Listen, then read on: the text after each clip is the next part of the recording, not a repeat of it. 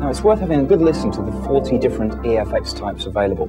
They can really dramatically change the sound of a patch. This one, for example, user 98.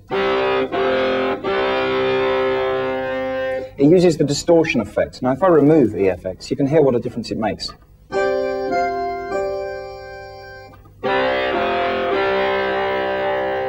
And let's take a look at the particular module that's been used.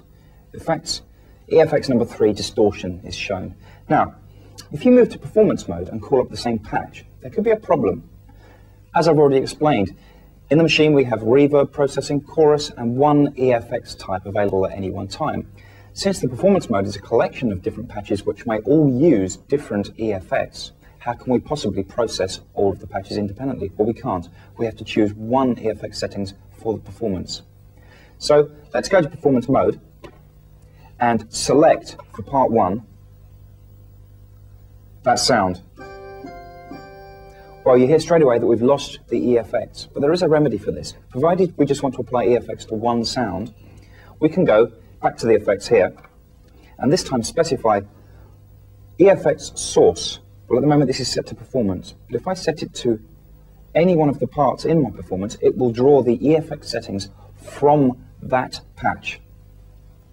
Okay, so for part 1, I'm going to use source. And now if I play the same sound, it has its original EFX intact.